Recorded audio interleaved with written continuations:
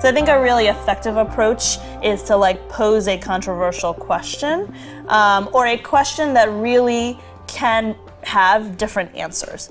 And so when you pose that question to the class, that's the sort of the grabber. This is why we're here today.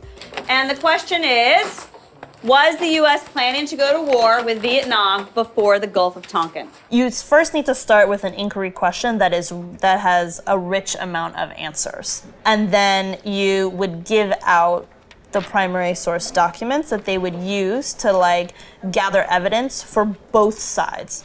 Our question that we are focusing on is what is the true story of the March on Washington, trying to have a complete picture of it.